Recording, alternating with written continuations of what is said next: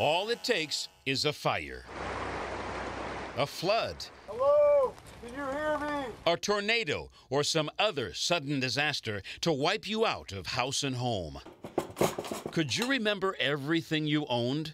Stand in an essential area of your house, close your eyes, and try to remember everything within your visual area. I doubt anybody can do that. Take that and multiply it by the size of your entire home, forget it. There's no way for you to actually remember everything you own.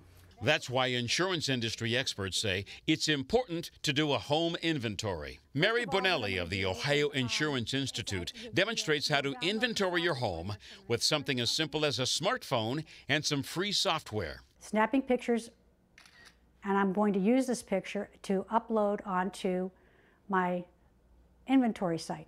Bonelli is using an app she downloaded right onto her cell phone. So I can go through the house, and really it sounds like an overwhelming task if you think about it.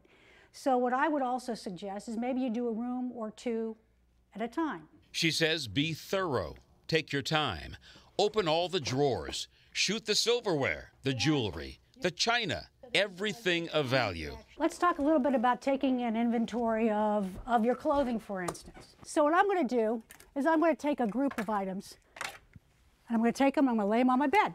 Grouping items is a good way of taking an inventory. The goal is to create an accurate catalog of your possessions, something tangible to show when filing an insurance claim. But whenever you have any kind of a big ticket item, and normally we're talking about electronics, those you should save separate receipts for. Even owner's manuals can be proof of ownership. Kevin Smith says only about half of all insured people do a home inventory, while the other half says they'll get to it someday. But Calamity knows no timetable. And as the saying goes, better to be safe than sorry. Jerry Revish, 10 TV News.